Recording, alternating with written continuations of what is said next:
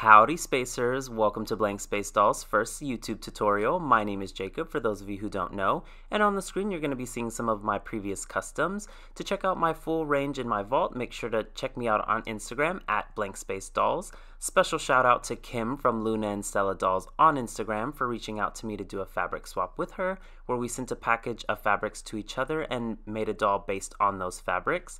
So make sure to stay tuned to check out what I made. Alright, so let's get started. This project was heavily inspired by high fashion runway couture gowns, mermaid style wedding gowns, mixed textures, and detailed embellishments and embroidery with heavy influences from designers like Alexander McQueen and Viktor and Rolf. Make sure to give this video a like and subscribe to my channel if you haven't already, and don't forget to check me out on my other social media handles for future customs. So let's begin. For this project, I decided to use a Nefera DeNile body because I do like the big sister body type and I thought that it would fit better in a mermaid style gown versus the average monster high body. She does, however, have molded gloves on, which I think will still work for this project after a little bit of a paint job. Alright, so here I begin prepping the head for customization by cutting a slit in the back of the head after the plugs have been removed, and using needle nose pliers to pull out all of that nasty hair and glue to get it nice and clean on the inside to prepare for rerouting. And once all of that hair and glue is removed, I go ahead and use 100% acetone, cotton rounds, and cotton swabs to begin removing the factory paint and preparing the head for a face up. Side note, am I the only one that tries to remove the eyes in one swipe? I think we've all tried to do it at least one point or another, but I just think it's so funny.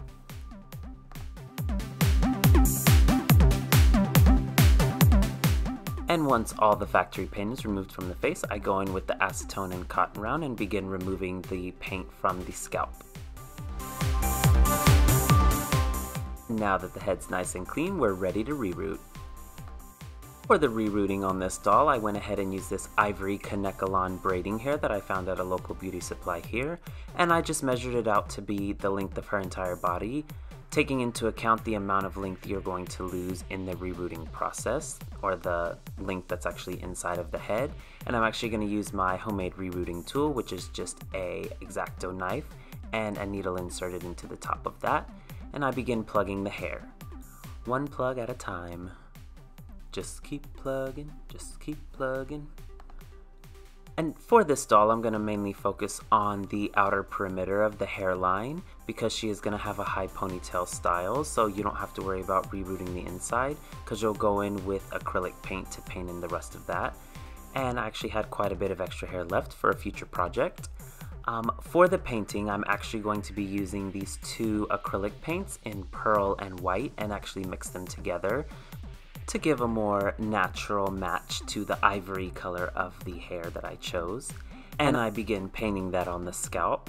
This does actually take 4 to 5 coats to get it opaque with ample drying time in between, so be patient and just let it dry completely before going back over. But eventually you'll come out with a color that's quite opaque like what you're seeing here, and I'm just doing a check to make sure that there's a close match to the hair color and the scalp color that I chose. And then once the plugging and painting of the scalp is done, you'll go on with Fabri-Tac glue to just seal everything in. This is what the hair looks like once it's done. This has been boil washed, which removed the texture of the Kanekalon hair and came out nice, shiny, and smooth. We'll cover the hair and do the initial coat of Mr. Super Clear. And it's face-up time. I begin the initial blushing and contouring using a combination of Mungyo soft pastels and Morphe makeup brushes. I find makeup brushes work a little bit better for the blushing of the face because they're a little bit fluffier, and there are a bunch of different shapes and sizes that you can pick depending on the exact detailing and project you need it for. And for the contouring, I do go in with a lighter brown, closer to the skin tone but just a little bit deeper, and then the blushing I'm using the same pink that I use on all of my dolls, just like a hot pink, and it does look a little bit stronger in the beginning, but once you seal it with MSC it's going to deepen the color a little bit, so I will have to go back over it one more time to make sure that the color payoff is exactly as I need it. And for the actual detailing in the face, I do use General's Multipastel pastel chalk pencils. I use a combination of that and Derwent watercolor pencils, but I found that the chalk pastel pencils just give me a little bit more color payoff, especially in like the whites and the pastel pinks that I need, especially like in the waterline and the whites of the eyes. And you'll see that here in the video, like the white in one coat, it already looks more opaque than like a normal one would. You do still have to go over it in multiple coats, but it does give a great payoff in the first coat.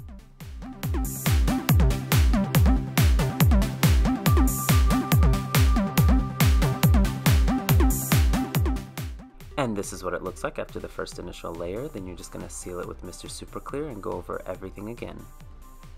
With each additional layer, you want to just continue to define all of the original lines you drew and adding in small details such as more lines into the waterline, shading on the eyelid, and shading on the lips. And continuing to use your white pencil to go in and really define those highlighted areas such as the whites of the eyes, the whites of the lips, and right above the eyelids. And you know the drill, just go ahead and seal that again with Mr. Super Clear. And at this point my camera died, so off camera I actually went in and darkened the eyeliner with black, went ahead and did the eyebrows, and deepened the colors in the lips and added a highlight spot to her nose. This is where I make the switch to my Derwent watercolor pencils to begin filling in the iris colored part of her eye, giving myself a nice template to follow later on when I go back in with acrylic paints to brighten the color up.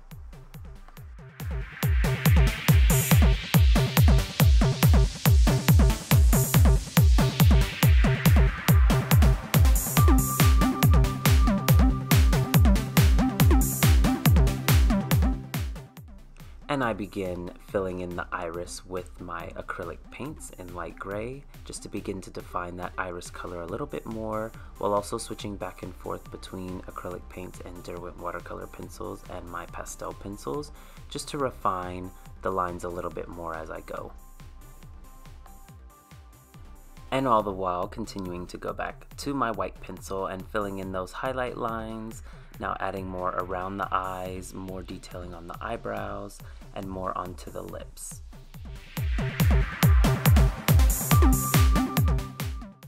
And now I begin using my black chalk pastel pencil to just go in and refine that iris color a little bit more. You can see the difference between one eye and the other, one with the shading and one without, just to again to add more shadows into the eye and give it more depth, while also going back to my gunmetal Derwent watercolor pencil and adding a shadow under the lid and bottom waterline. And then I just add the pupils using my nail art dotting tool and touch it up a little bit with the gray acrylic paint.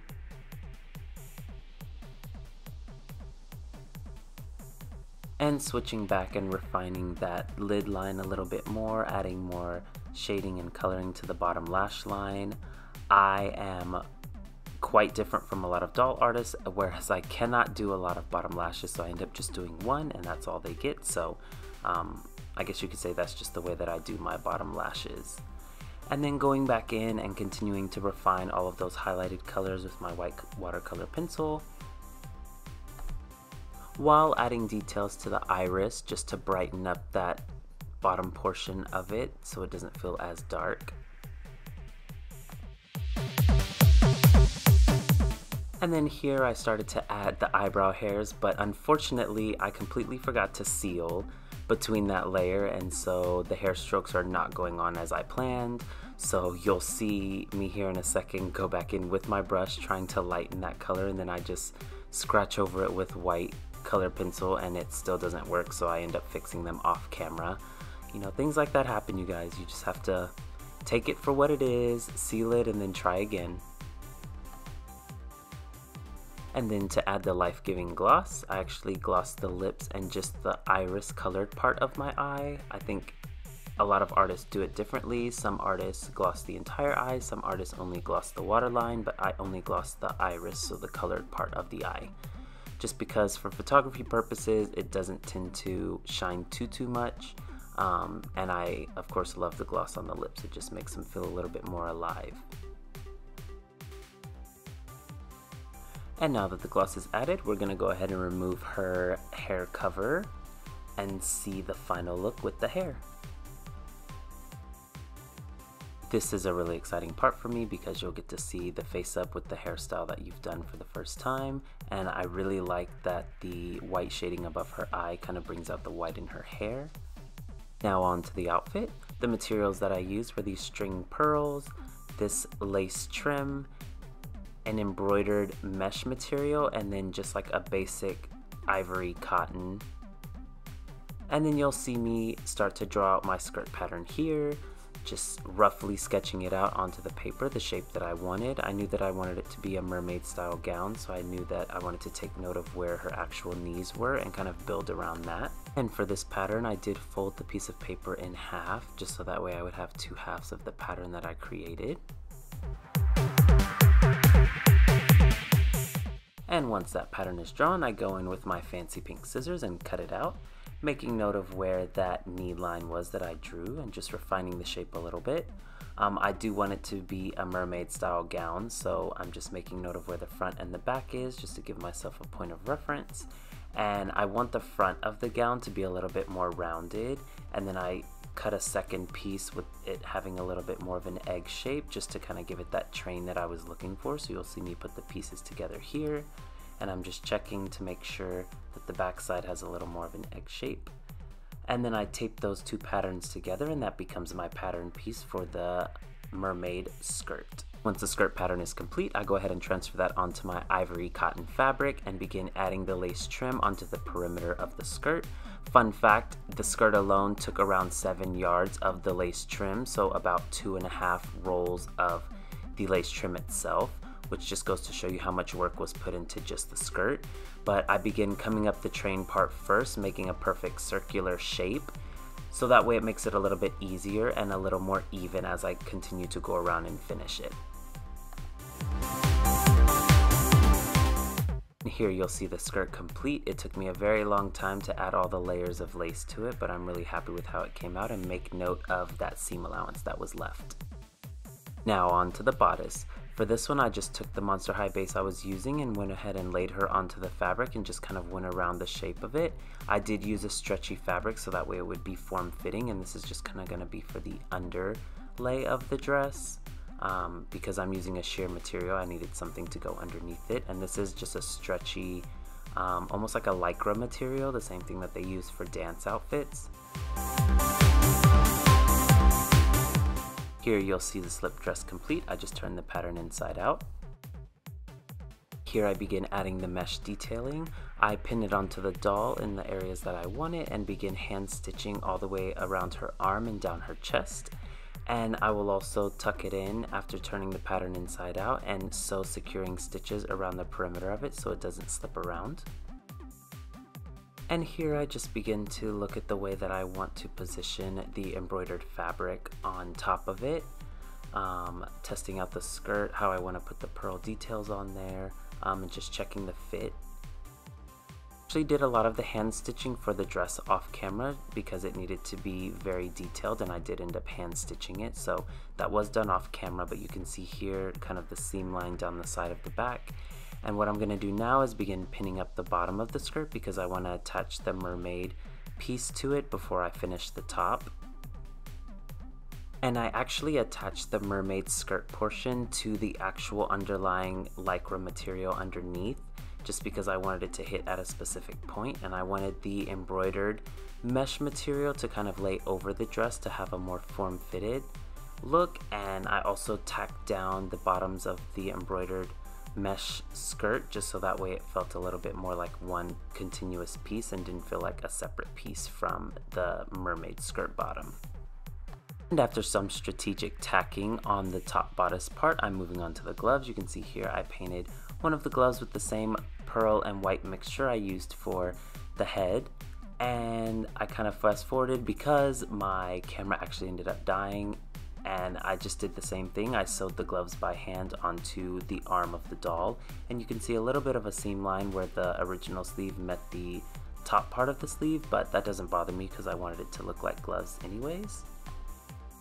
Off camera, I went ahead and made her a fascinator using the same laces on her skirt, pearl detailing, a pom-pom, and white feathers. And I also grabbed a pair of Rochelle Goyle shoes from my stock box, painted them with the same paint mixture I used for the glove and the scalps, added an iridescent sole, a few pearl details, and 2 fork ribbon bows for the ankle, and added those to the doll. And even though the shoes won't be seen under the train of the skirt, I think paying attention to small details like these make the custom feel wholesome and complete.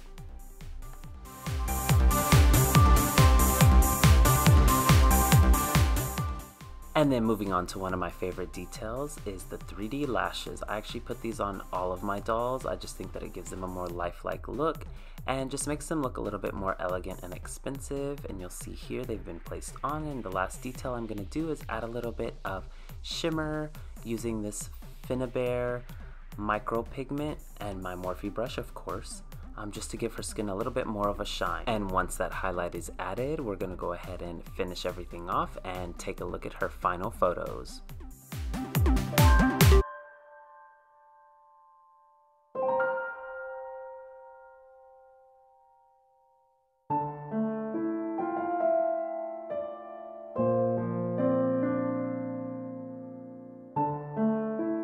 And here she is, my winter couture custom.